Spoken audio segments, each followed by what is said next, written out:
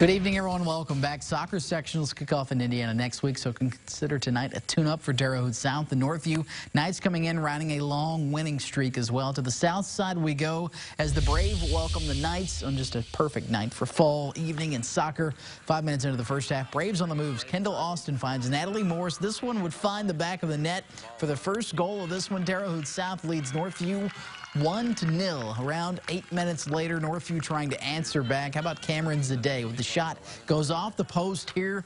Still 1-0 in favor of Terre Haute South. The Knights would have plenty of chances, including this free kick here by Cassidy Collette, but this one would go wide of the net as well. South still leads 1-0. Northview with a great chance here. Ava Dorsett goes around not one, but two Terre Haute South defenders. But look at South's keeper, Brooke Ireland, coming up clutch with the save. And Terre Haute South beats Northview tonight 3-1, your final girls high school soccer from the south side.